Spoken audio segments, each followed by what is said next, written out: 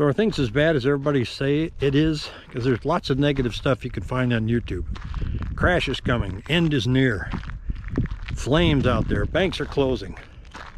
Federal chairman, central bank chairman that's retiring this month, actually wrote an article and said, you know what?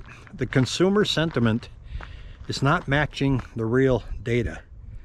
And what he pointed out, he said, if you take the time to look at the numbers, he goes, you're going to see that inflation's coming down, unemployment is staying steady, and GDP is still growing. He said, going into the fourth quarter, we're probably still going to see positive GDP, and the likeliness of a recession is kind of looking less and less. And if it does show up, he said, according to the data, looks like it might be mild. Now, the Wall Street Journal did a survey of economists. 63% of them now say they don't think we're going to have a recession. Now, it's possible that 63% of them are wrong, but that news never seems to make it out there. That won't make it into a crash video. You know what? What if we don't have a crash? What if things muddle along like this for a few years, maybe even a decade?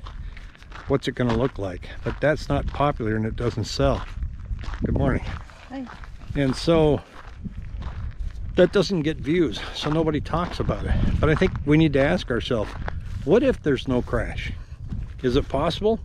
I think it's just as possible as what if there is a crash. I mean, if there is a crash, that's easy.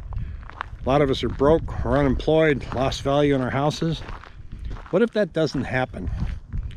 What if they do have this miracle called a soft landing, where inflation is tamed without breaking anything?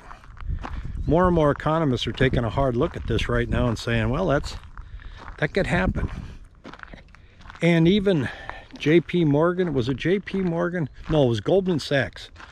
Goldman Sachs came out talking about real estate and said, yeah, it's slow. Transactions are down about 40%. Not prices, transactions. And they said, our estimates say we're going to be in this spot until the year 2027. That's a long time. We tend to think in 1 and 3 month increments. Real estate doesn't turn fast. There's times when it falls off the face of the earth, but it's rare. So we could just be muddling along like this for a long time. Now, I'm standing out in this field here. I'm going to turn around, break away from real estate for just a second. I'm going to show you this really cool deer in the field here. See if we can see it. Out there. See him walking?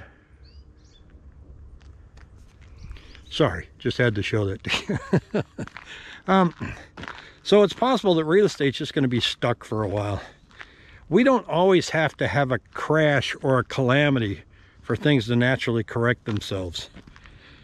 I do have a concern on national debt. It's just way, way out of control.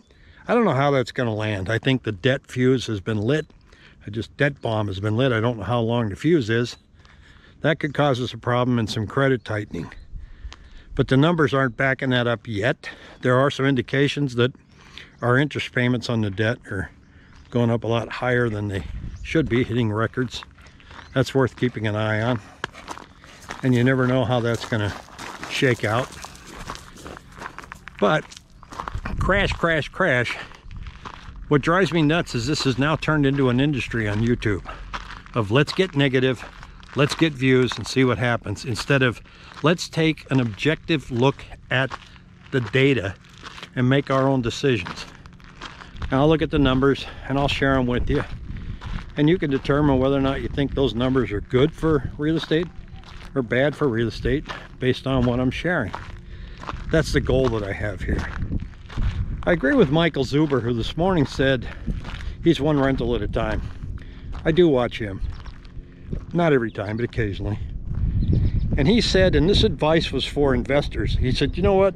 If you're an investor right now and you're trying to pencil out a project, count on 8% mortgages. And if it's less, the math is even better.